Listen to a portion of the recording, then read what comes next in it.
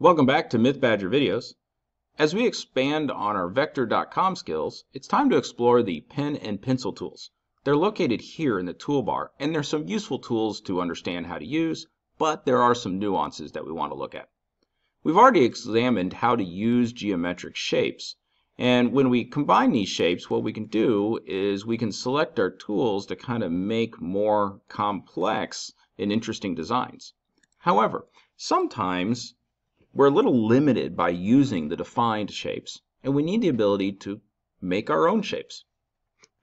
And that's where these tools come into play. Let's explore the pencil tool first, because that's the easiest one to explain. The pencil tool is really simple. It just follows your mouse cursor wherever you draw. So all you have to do is just draw the shape that you want, and you're done. This is useful in the sense that a freehand drawing, you can define it exactly the way you want, and you don't have to sit there and use the other tools to kind of mold and shape your design. However, it's also limited. It's limited by your skill with using a mouse. If you have a touchscreen device and can use a stylus, I'm sure some experienced artists could actually do some really great work on this, but you're going to have to practice if you're using a mouse. I'm going to go ahead and make a shape here. I'm going to use the pencil tool, and I'm just going to try to kind of make a leaf structure. Okay, and you'll notice there that I didn't end up in exactly the same spot. One other issue that I've noticed with using this tool is that sometimes it can be a little hard to connect, or at least it is for me, and maybe it's how I'm drawing, I don't know, but we can still fix this. If I double click on this, you will notice that it comes up with a bunch of dots, and these dots are kind of control points that I can adjust in order to maybe adjust the shape a little bit. And I'm just going to take this one up and combine them. Now, it's important that we understand what those control points are. You'll notice that as we look at this edge, it's not very rounded. It's actually a combination of shorter line segments, and if I double click, you'll see they correspond to those control points. When drawing with the pencil tool, it's basically drawing a bunch of tiny little line segments following your cursor. And because of that, it's going to take a lot of work in order to smooth out every single one of those jagged edges. So that is a limitation with using the pencil tool.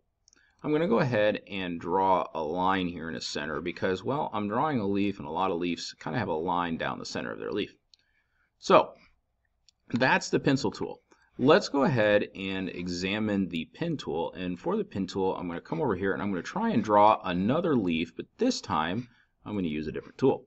Now the pen tool works in a different way. It works off of something known as Bezier curves.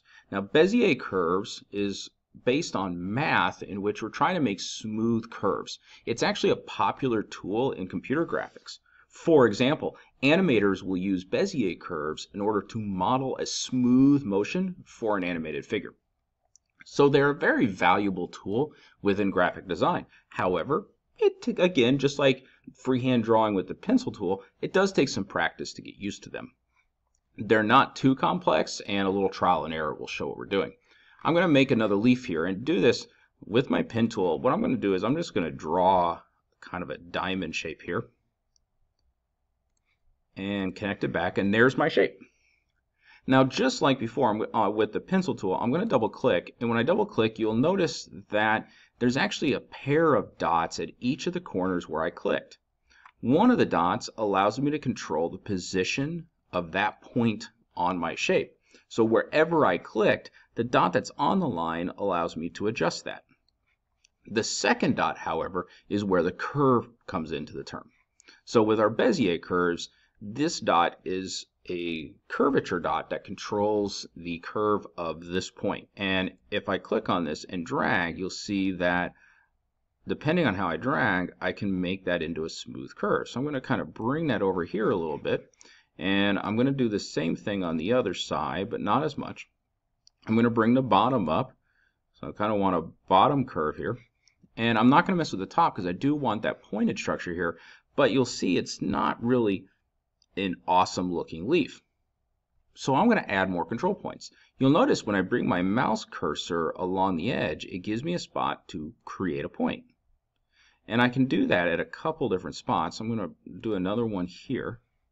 and maybe one over here because I want to round it out.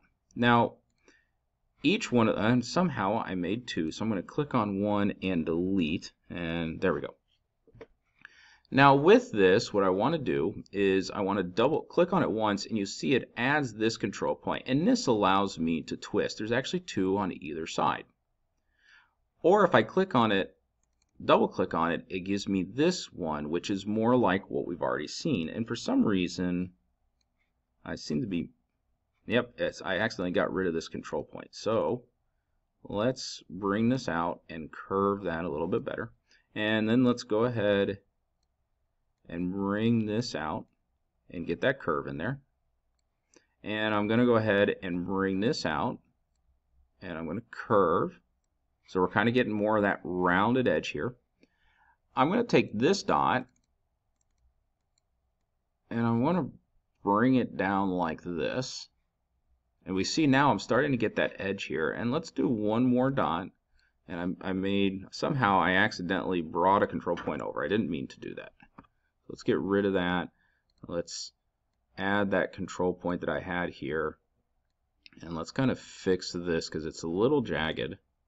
There we go. I think I can do a little bit better. So let's get rid of those control points there. I might have messed up on that one. Let's just kind of leave it.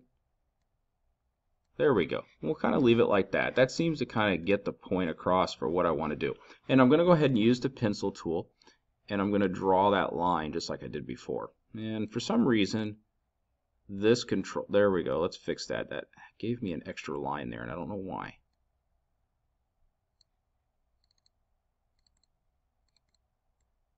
Okay, so here we go. And it's not as good. I kind of messed it up a little bit. I think I probably could have done that better. But what I did is I got the point across. We can kind of see the differences now. And if I zoom in on this one, you'll see that my curve here is much smoother.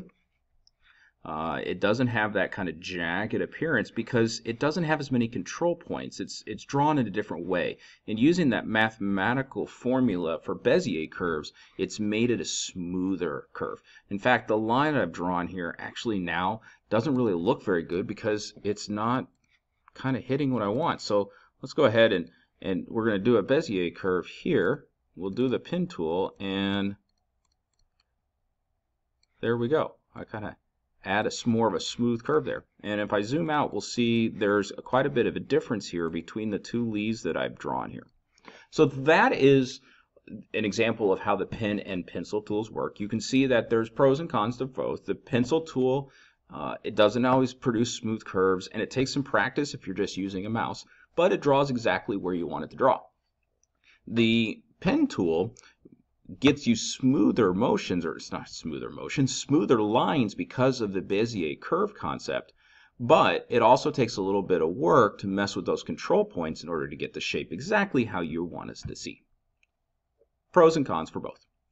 Feel free to explore this, try making your own leaves so you can kind of understand how they work, and thank you for watching. Feel free to hit that subscribe button to keep up with all of our content here at Myth Badger Videos.